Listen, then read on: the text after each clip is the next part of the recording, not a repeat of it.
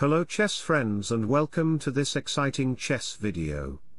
Today, we're going to take a close look at one of the most remarkable game between two of the greatest chess players in the world, Stockfish and Magnus Carlsen. In this game, I sacrificed my rook in the opening against the world champion Magnus Carlsen. So, sit back, relax, and get ready to witness a true masterpiece of chess analysis as we delve into the intricacies of this fascinating game. Magnus started with e4, I played h5, I want to bring my rook like this. AlphaZero played this opening against Magnus Carlsen few days ago, do you know that? Okay, Magnus played d4, he said, haha, I will capture your rook first, okay, do your best. Bishop takes rook, I played knight takes h6, this pawn gets unguarded, so he takes the pawn with his queen. I need lot of developing moves to get active on my game. Okay, I played g6, queen back to f3, bishop goes to g7, this targeting the d pawn. Magnus makes a pawn chain by playing c3, here comes c5, pawn takes c5, I sacrificed my another pawn by playing b6, but you can't take it, because there is queen takes. Queen will active on the b file, if you push it, then the dark squares will be weak, you have to play knight here, then I will take the pawn. Magnus knows it, so he brings his knight, pawn takes. Magnus played g4, because he is a Stockfish subscriber, and chess friends, if you haven't subscribed to my YouTube channel then you can like and subscribe to my channel to get more episodes. He wants to play g5, bishop here, so, I played d5, sacrificing another pawn, because I am Stockfish. Sacrifices is my passion.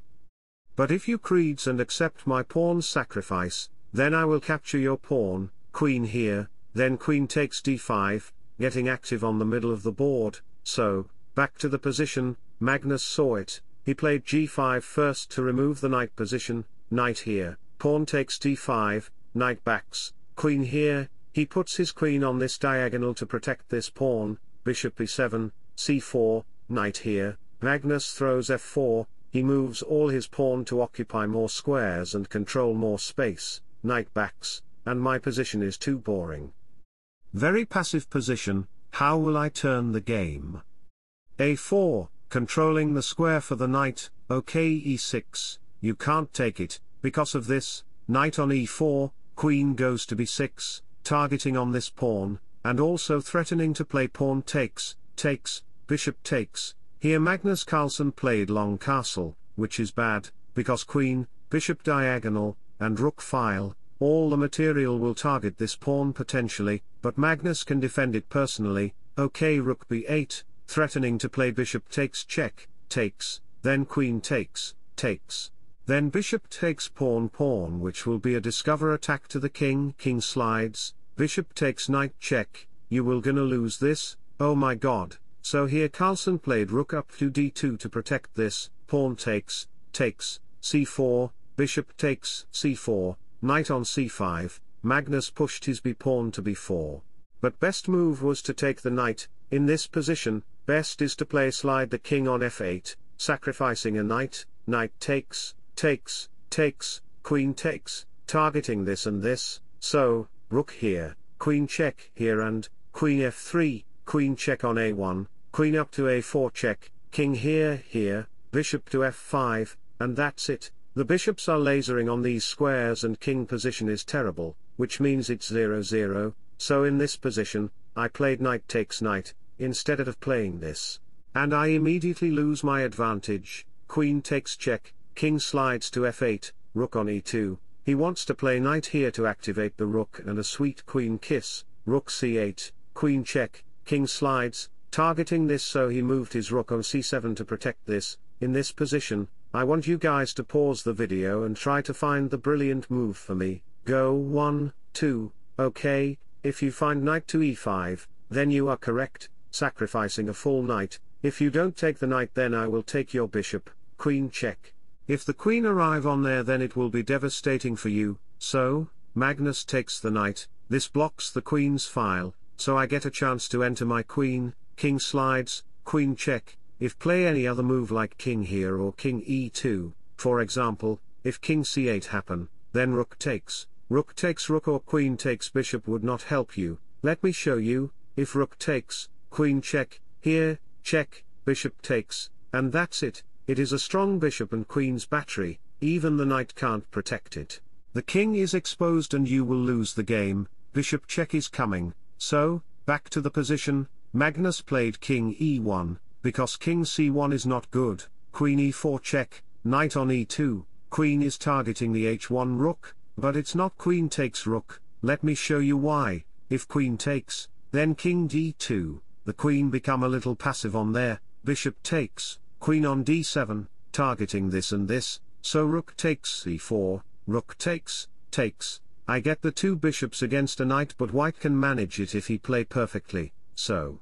In this position, I takes the c2 rook, now I am threatening rook takes bishop, and you should not take the bishop. For example, if you take the bishop, then rook takes c4, the king will face some terrible checks, so rook comes to umbrella the king, queen check, king ups, queen back to e4, threatening the pawn with bishop, queen b8 check, bishop blocks, and the game will continue like this. So, in this position Magnus played rook to f1, to target this pawn, queen b1 check, king ups, queen here check, king slides, check.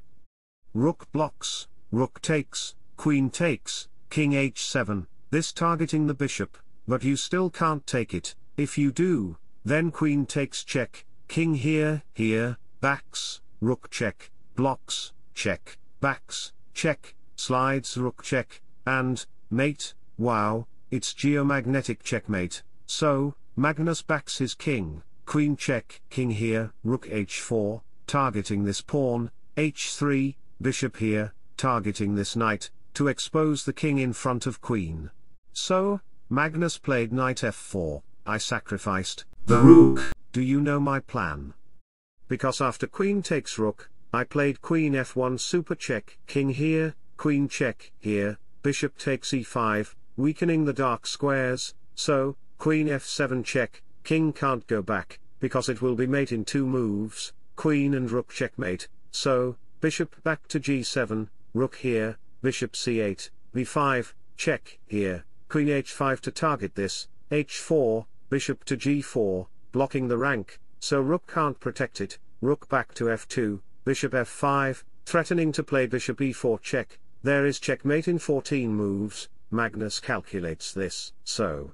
He played queen e7, try to protect this, queen here, rook takes bishop, which is the best move, it's not queen takes rook, otherwise Magnus will promote this d-pawn. Of course, you can make repetitive checks to the king and make a draw, but can you sleep at the night where you was winning against world champion Magnus Carlsen, and you made a draw, so, queen takes check, king ups, check, here, takes, okay, d6.